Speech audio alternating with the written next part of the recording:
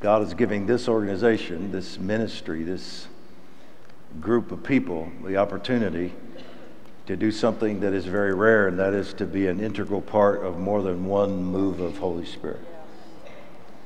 We had the charismatic movement, the Jesus People movement, and I believe that's when you were born. And this ministry was a very integral part, a very strategic part of that outpouring. But frankly, most ministries that experience that become, to one degree or another, an old wineskin. And that, I don't mean that as a criticism. I just mean they can't carry the new wine. They're still good people. They're still people God loves and we love, and they do good things for the Lord, but they just can't fully carry the new wine. But you can carry the new wine.